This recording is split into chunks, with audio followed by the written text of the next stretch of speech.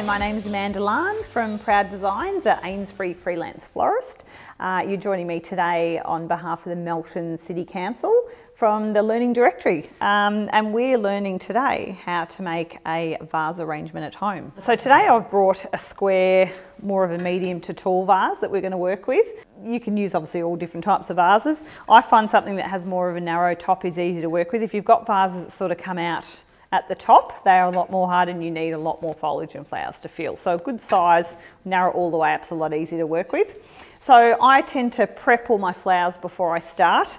So that might be stripping all the foliage from the base, which we've spoke about on some of my previous videos.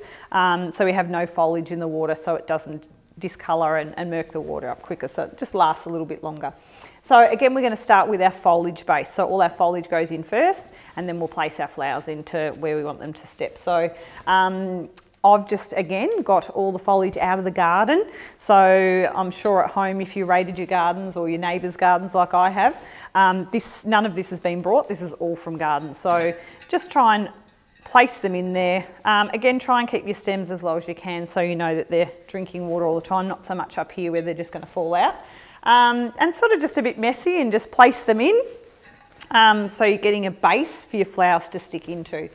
So it's not like our previous arrangement where we did the pot arrangement, so you've got the oasis for it to stick into. So we're just placing it in, getting a bit of a base look sort of happening, and then I sort of build up and get a little bit more height up through the top. So again, using different foliages. Try not to stick with one foliage. I think the more different varieties you use, I think it just looks a little bit nicer to have a variety. So again, just placing them all in there. Bit of a messy look, don't stress too much about it at the start because you can tweak it as you go. Got some beautiful wattle here as well. I'm going to place some of that up there. And again, have them sticking out so we get a bit of width going on. Again, just stripping the foliage of the base.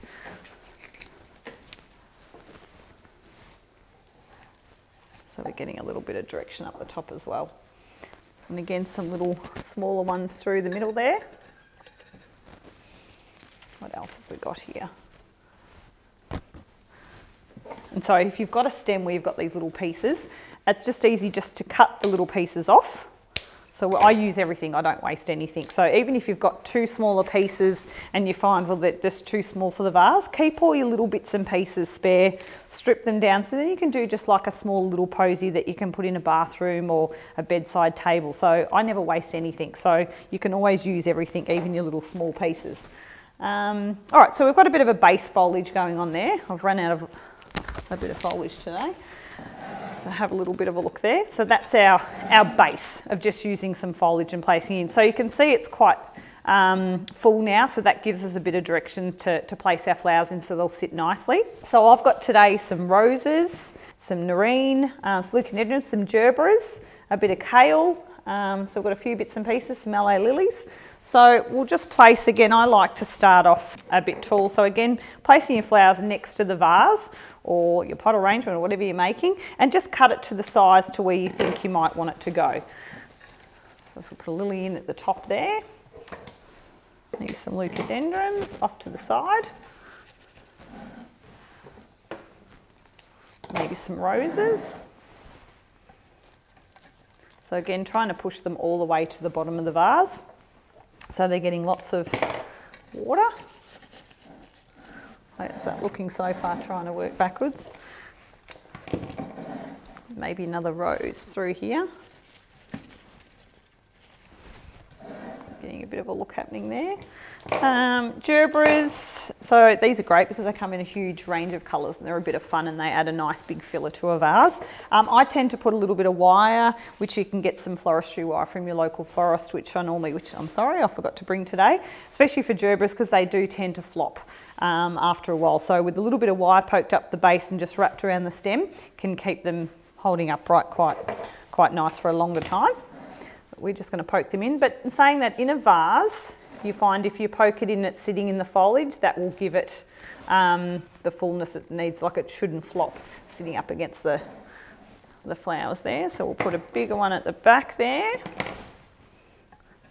Let's face it, who doesn't love gerberas? They're great. They've got lots of pops of colour.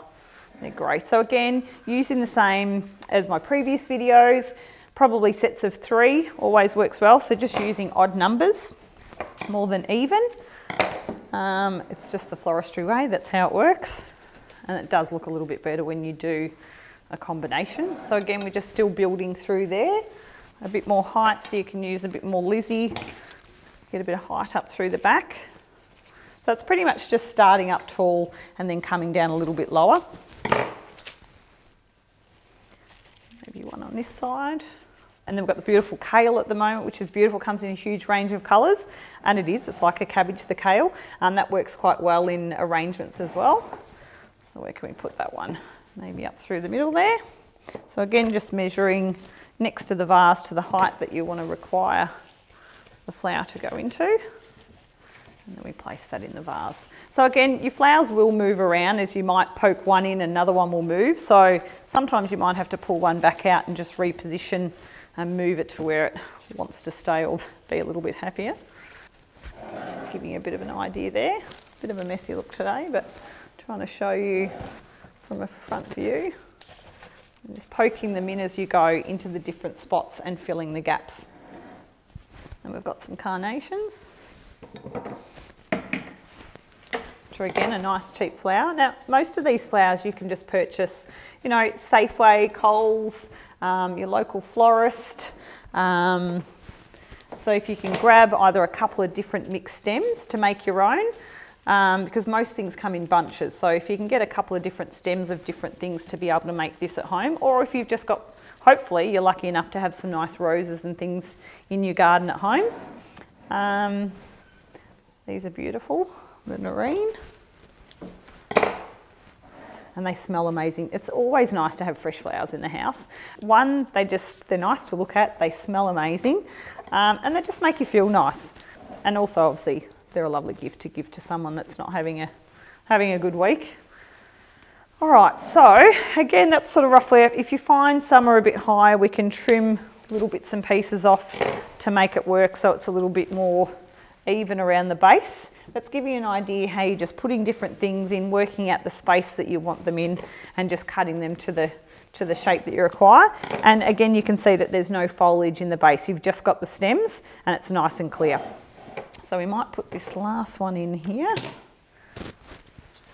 So it's a bit similar to the mason jar setup. So you just have your water and you build your foliage and then you're just adding your bits and pieces in at the end and just filling the gaps. I've got a few more carnations here. I can put this one in here, somewhere over there. So again, we've got a bit of a mixed variety. Flowers are really hard to get at the moment due to COVID, unfortunately. So we're getting them all shipped in from other countries and there's a bit of a cargo freight war happening at the moment. So we're struggling. You'll probably find the prices of flowers have actually gone up nearly double. And that's obviously not due to the florist, it's just due to the demand of trying to get stock into the country. So, but I was lucky enough to get a few varieties this morning for our shoot, but don't be surprised if it's going to be like that for a while before we start getting our full flow of regular flowers in. So it's giving you a little bit of an idea of how we work with just the mixed flowers. So hopefully you enjoy that and have a couple of goes, so then pull it out again and restart and have a bit more of a play. So the more you do it, if you do it 2 or 3 times, then you'll find it'll just flow nice and easy. But it looks a bit tricky, but it's actually surprisingly quite easy. So I hope you enjoyed my video today on how to make an arrangement in a vase, and yeah, please have a try at home and send your videos through or pictures through to Proud Designs. I'd love to see your work.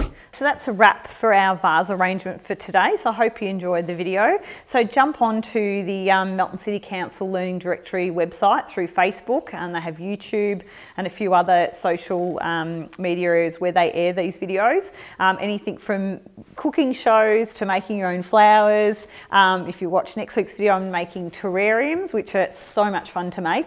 But yeah, jump on board and have a look and share these around, especially because we can't get out in this sort of climate. So it's great to be able to do some things from home. If you're homeschooling, which I know I am with 3 children, we have lots of breaks and we try and make things from home. And yeah, the channel's been amazing to make your own cheese, to Thai cooking. So yeah, check it out. And thanks for having me today. See ya.